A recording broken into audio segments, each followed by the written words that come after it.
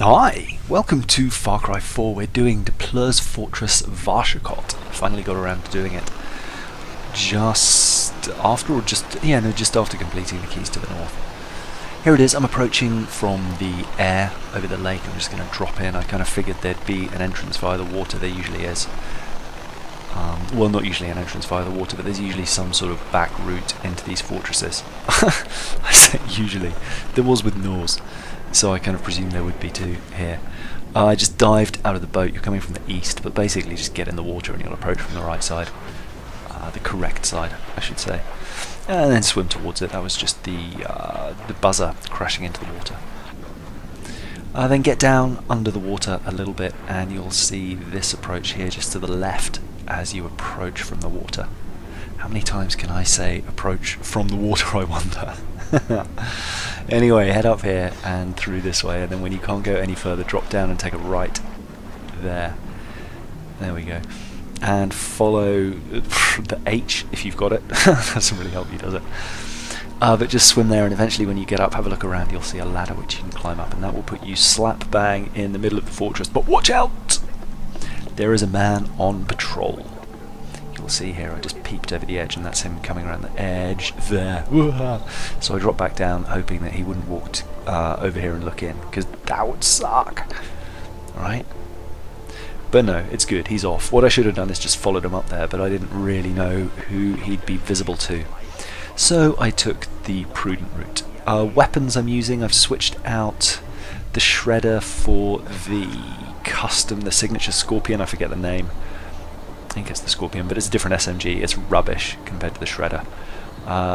It's not good except really at point blank, and there's better weapons at point blank than this. It's really tough to get a headshot. Anyway, a takedown there, that guy's got his eye to the window. And then there's a lot of faffing in this mission. I take it very, very slowly. I think I get no alarms. I may get undetected, I'm not sure, I forget. But we'll see at the end. I definitely get no alarms because I shoot them both. And I've come here when it's weakened.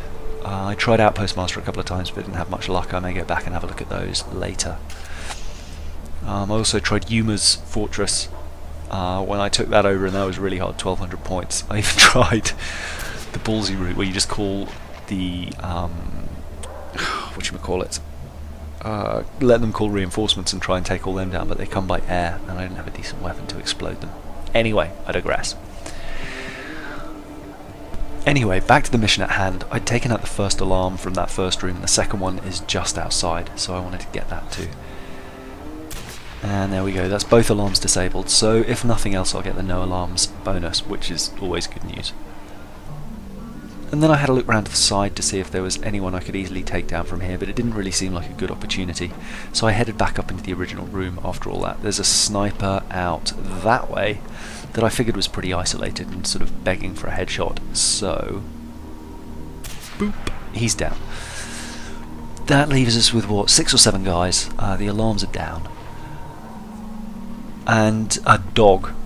And I chucked that rock there because I was thinking, well, what can I do here? And it wasn't really the best thought. I was just trying to get him lined up for a headshot, but then I didn't go for it because I was worried that someone would see him and maybe I wouldn't get a headshot with it. But as it is, the Z93 headshots heavies in one go.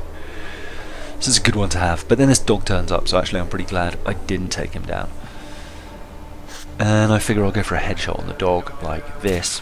And it shoots through the railings, I guess the wooden thing, and the other guy didn't get alerted. The Z93 is amazing because as long as you're a fair distance away, you can kill people literally with their back turned and they won't notice them. It's as good as the Shredder. Then the worst bit of bait throwing I think I've ever done, but it gets a leopard in, and most of the rest of this map ends up being taken down by the leopard. I kind of help a little bit that guy there, and a sniper coming up in a little bit, but there's the leopard. He's come up to get the bait, you see. Then I nearly get seen there. It doesn't flash, but I'm trying to work out where this guy is and I can't see the outline of the sniper up there. And I just notice him. I couldn't see the thing above his head from where I was. Anyway, only, what, 4 guys left now? 3? Thanks, leopard. And it's just a question of baiting all the way. I was trying to jump here before realising there was something over my head, which was not desperately helpful. Another bait down to distract these guys. send the leopards in. And I think he basically gets them both. I'm running around here. I should have just gone for a takedown. It would have been pretty simple. But he takes him down, and while I'm running around to line up another shot on the other guy, again pretty needless, but I'm worried he'll see me while he's looking at the leopard, and I'll lose my detected bonus. While I'm running around the back here, what happens but Mr. the Leopard eats Mr. the Guard's face. So that was nice. But yeah, that gun, rubbish. I'll do my signature weapons video. I think I've got one more outpost to unlock to get the last one. But yeah, this one does not feature highly. Anyway, that's Varkashot. I might go back and have a go at Outpost Master, I'm not sure yet. There's not actually a lot of point. Then there was some looting, obviously, but let's have a quick look at map. We've got a Outpost Master, obviously, Karate Films, Racing, Hostage Rescue, and Hunting Survival. Oh, excuse me, as well as a propaganda poster or two. And that's about that, and a fast travel point and a waypoint. Not too bad, kind of fun. Yeah, I think waiting for the story mission to weaken them is definitely the way forward. And as you saw, you can still be quite ballsy and get undetected. So yeah, kind of fun. Glad I did it. Got me a fast travel point. I'll go back and do Herc's missions from there. Anyway, on the left is a key to the north. It is the beginning, well, sort of, I think number 2 or 3 of Act 3. And on the right is the DLC mission, Blood Ruby, which is kind of fun, although I futzed it up at the end by not jumping on a snowmobile. But that's it for now. I'll see you later. Bye!